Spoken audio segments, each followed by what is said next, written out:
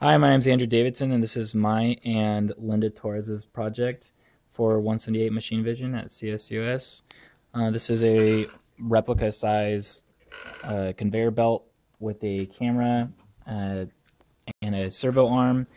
Basically, we have a continuous rotation servo controlling the belt, and the servo arm is sorting an object. In this case, we're using change because they're uniformly shaped. So I'll load up a couple of coins and run my program, which I have this nice GUI. Start the camera and start the belt.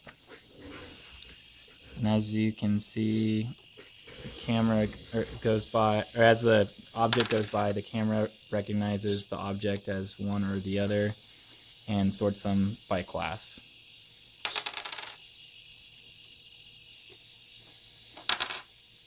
All right, that's been my project.